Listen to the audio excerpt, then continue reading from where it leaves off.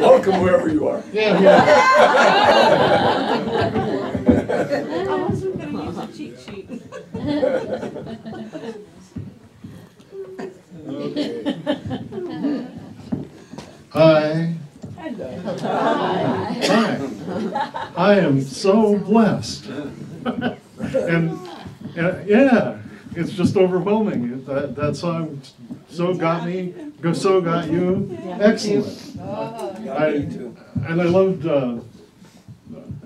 how you just sort of turned it over when you couldn't remember the word or the tune, you know. You just sort of turned it over, and the part of you that's all connected up, the part of you that's unity, the part of you that knows where God is living in your heart, took over. I think I'm describing your internal process, but that's how it looked to me from over here looking at it, and I want to sort of honor that, because that's kind of what we're trying to do, you know, not just here this morning, but every day. And I don't know, sometimes we get it right, don't we? I think that's right, we do. Another way that I've been blessed, well, so that I was blessed by that terrific song. I've also been blessed to be here this morning. I'm blessed because I was the interim pastor at Suquamish UCC for 2 years, and then the interim came to an end. And since that time that the interim has come to an end, I've been going around and sharing love, that is to say, receiving a great deal of love and giving some of it back. I mean, if I'm truthful, I give some of it back, you know. And one of the places that I've been blessed to do that has been here. This will, I think, be my third time here, and I'm so blessed to be here. Another way, I didn't know this is how I was going to start, the big list of all the ways that I'm blessed, but another way that I'm blessed is that before I was at Suquamish, I was in the Black Hills of South Dakota, and in Custer, South Dakota, and in South Dakota, the United Church of Christ in South Dakota is divided into associations. The conference there is divided into associations, and one of those associations is called the Dakota Association. And the Dakota Association is made up of Native American Lakota churches. There are about 12 of them, and they stretch all the way across South Dakota, more or less following the Missouri River. They go from North Dakota down to Nebraska, and all in the middle there.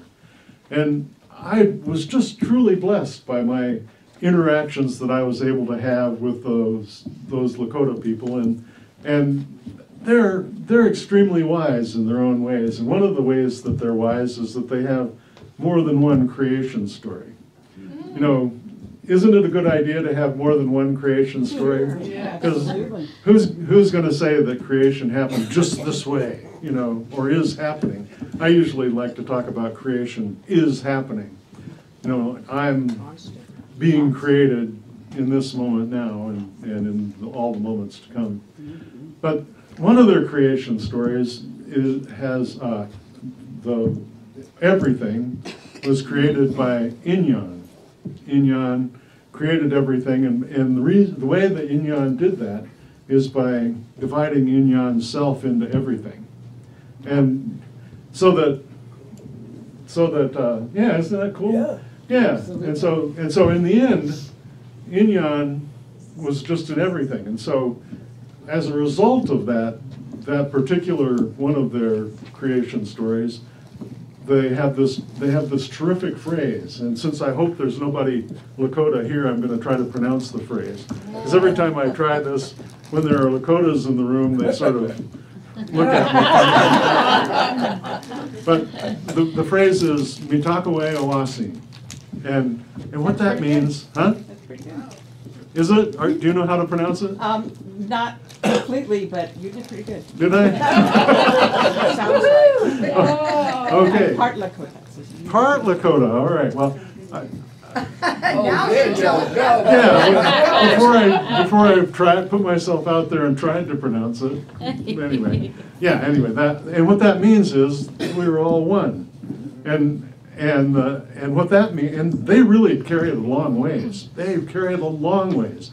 So not only are you and I one, or all the people of the world one, but also all the four-leggeds and the two-leggeds and the feathers and the dirt and the rocks and and you can feel that if you're in the Black Hills. The Black Hills, the reason they're called black, it's because they're covered with these pine trees and the bark is very dark, and so when seen from a distance they look black.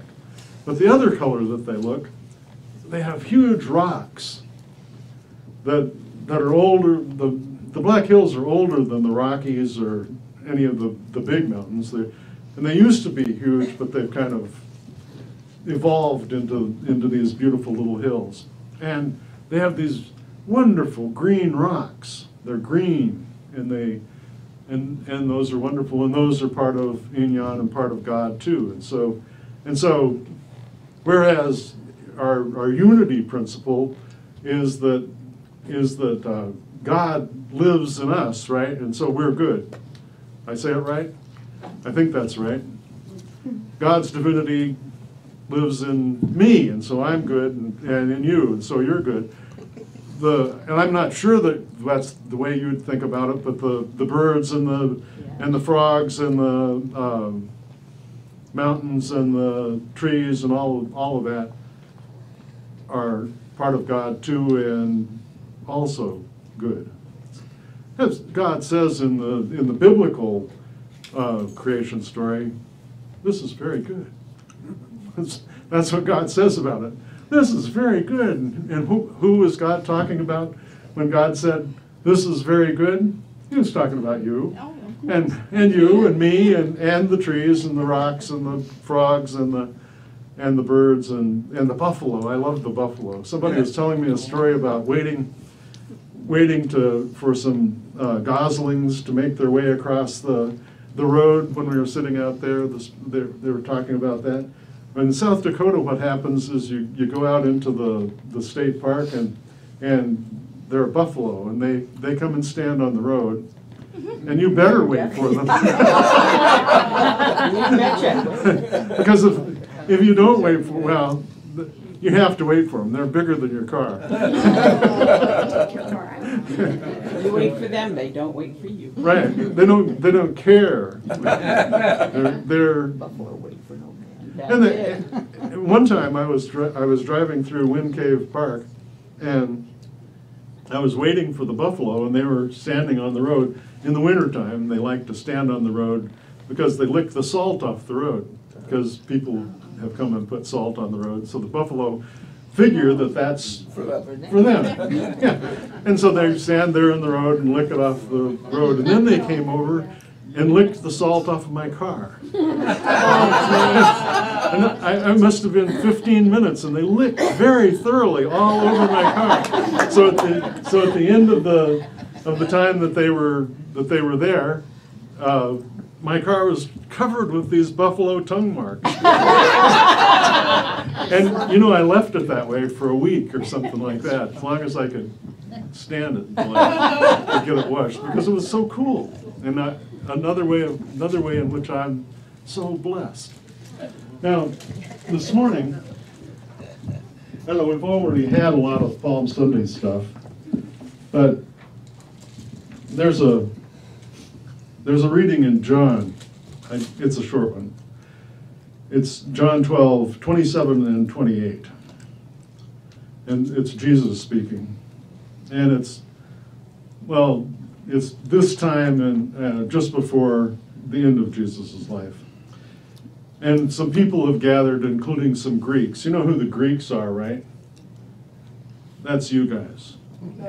Everybody who isn't a Jew who hears the story of Jesus is a Greek. But I mean, in the world at that time, they didn't know about Americans and stuff like that. There was no such place, at least as far as these people were concerned. So I don't know what the Greeks expected Jesus to say to them, but this is what he said. Now my soul is troubled. And what should I say? Father, save me from this hour? No, it is for this reason that I have come to this hour. Father, glorify your name. And then a voice came from heaven which said, I've glorified it, and I will glorify it again. So I was hoping to start out then with a question. Who are your spiritual superheroes? Now, I'm going to say that Jesus is one of my spiritual heroes, and the reason is because of the way in which he glorified God. And I'll talk about that some more pretty soon. But some other examples of who a spiritual superhero might be is, let's see. How about Martin Luther King Jr.? Or Mahatma Gandhi, if we don't want to choose a Christian. Or how about one of my current heroes is this little girl, Emma Gonzalez. Have you been paying any attention to her? Yeah. And isn't she great? Isn't she just so articulate and says it just right? So in all of these people, what I'm saying is the reason that they're my spiritual superheroes is because they, in the part of their lives at least that I observe, they're glorifying God. And God is glorified, and God wishes to be glorified, I believe, not only in these people, but in you and me. And so I'd like for you to remind me of some other spiritual superheroes at this time. Mother Teresa. Who? Mother Teresa. Mother Teresa, good one, good one. I like Diane Williamson. Diane Williamson, I do too. I love Diane Williamson. No, Marianne. Marianne. Oh, Yeah, did I? Marianne. Yeah, I met Marianne Williamson. Did you meet Marianne Williamson? Yes. Okay, yeah, Marianne. Buddha. Buddha, yeah, yeah. How about the young man who's been speaking up? Yeah, I don't actually know his I don't remember his name, name, but he's done a lot of speaking. I think he's going to be a power. really a lot of those kids are Yes, just I know so it. I know articulate. it. They are. It's Yeah. just amazing to me, and so how is it how do we need to act in order to be like Jesus, or in order to be like Martin Luther King or Buddha or Pete Seeger. Pete Seeger? Good one, good one. How would we act in order to be like those people? What would be the way? Loving. I like that.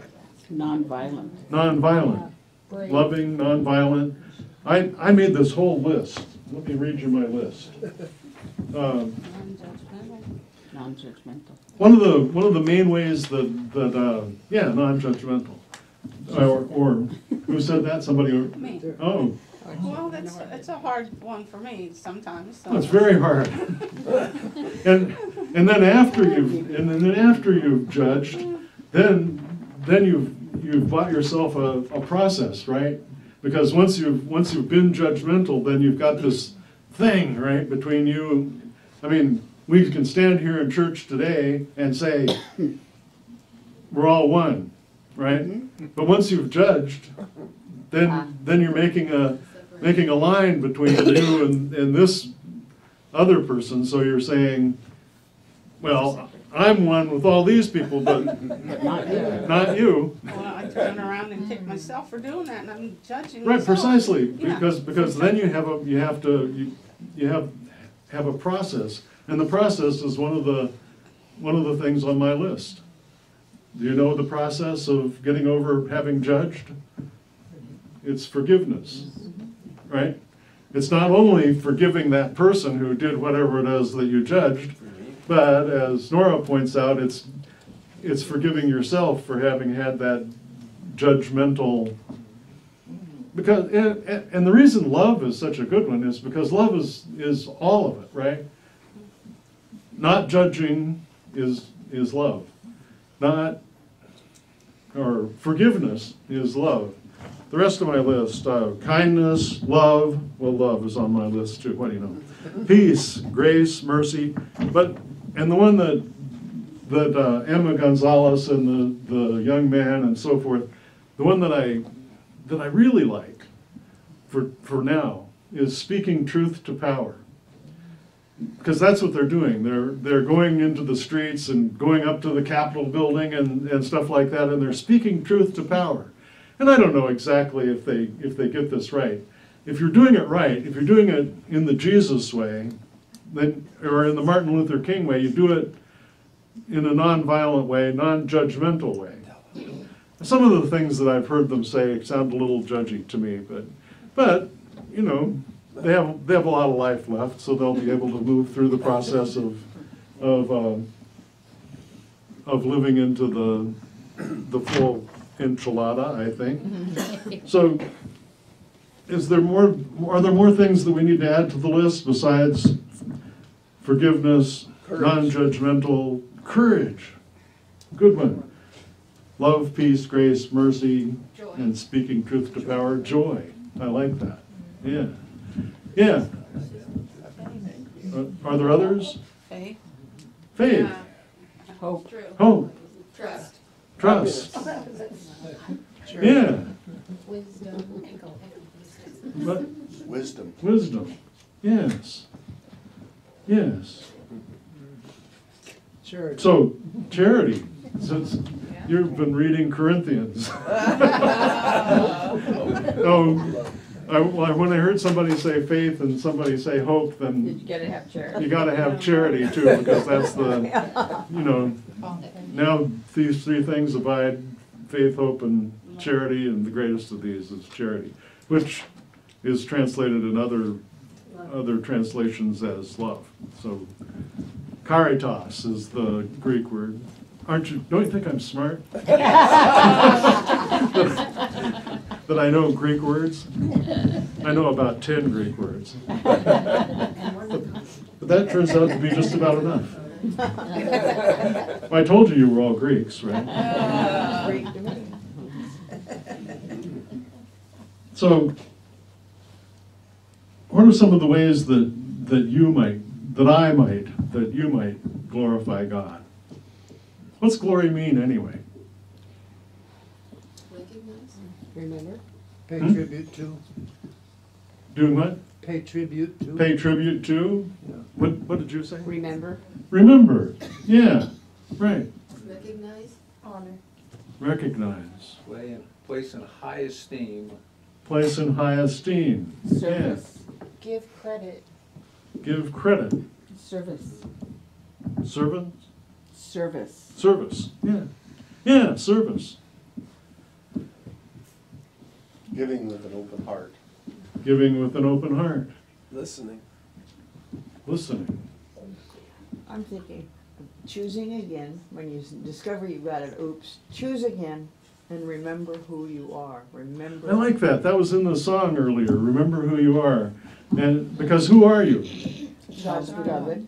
God's beloved. And, Every one of us is and, God's beloved. and what resides in your heart? It's The light of God. the light of God resides in your heart. And if you're remembering who you are, then automatically that light shines out of every place that it can shine out of. And when it does that, then I think then what it has the effect of doing is reminding other people who they are too. And I don't know, it seems to me a little bit like the birds and the trees and the frogs and the mountains and stuff like that don't really need much reminding. I don't know, I'm not really familiar with the internal life of all those things, but it seems to me like they forget who they are much less often than we human beings do. And so I know that they're spiritual. I've walked by a pond full of frogs singing the Hallelujah chorus. They were absolutely singing the Hallelujah chorus, except of course they were using frog words and frog melody. But you could just tell what it was, right? They're saying, I love you, I love you, I love you. I'm a child of God, I'm a child of God, I'm a child of God. And I'm a frog of God. a frog of God.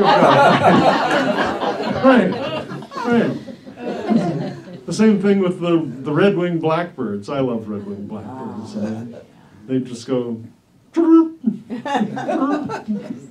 Yeah, or the snapping turtles. Anyway, whatever.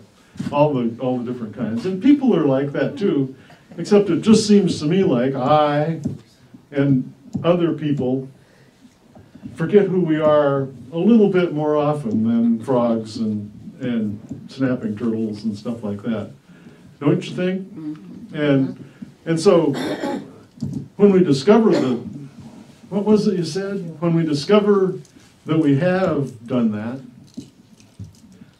then there's a way that we can choose.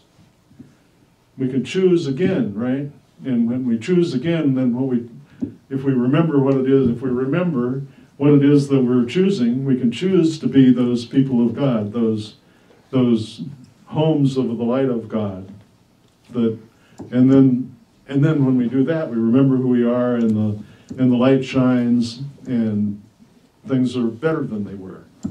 And for us, and for everybody else. And when that happens, then we can make this long list of ways in which we're blessed.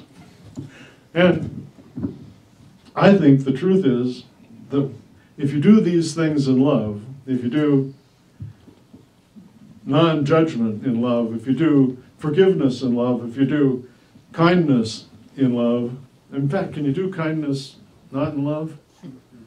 It isn't really kindness then if you do, right?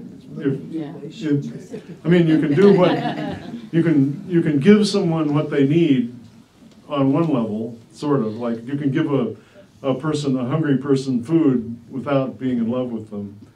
But in order for them to be really nourished, then what you also have to give them your love. Isn't that right? Yeah. Isn't that true? They can eat the food, and probably that'll sustain them for a day, but if you love them, that'll sustain them, well, hopefully forever. Yeah, eternally. That's, I think, what we say. And so it all comes around to love. I appreciate. It's okay if you didn't read Corinthians recently, but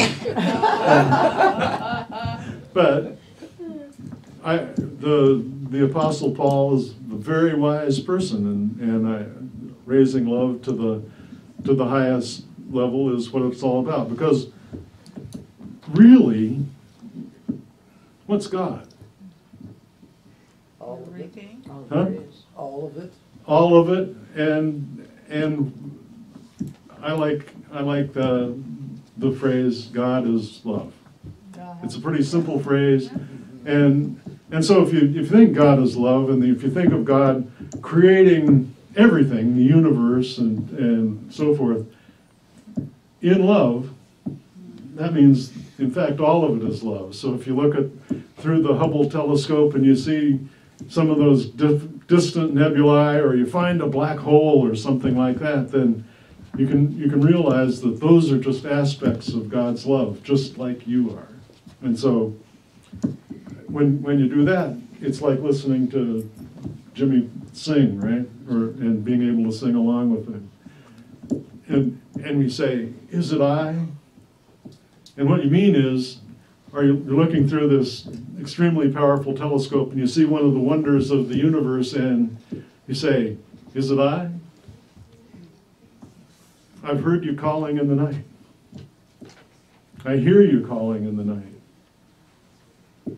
I'll go." And by "I'll go," that means I'll remember who I am, and let your love light shine through me to all of your people. And by all your people, we mean the four-leggeds and the two-leggeds and the feathers, and as well as, and whatever frogs are, and black holes and distant nebulae and so on and so forth. The whole of it, all of it. Because, and then once you're deeply identified like that with all of it, then, I mean, you're floating in space. You're a space person. You're a person of God's love, and that is what we're all after. Amen.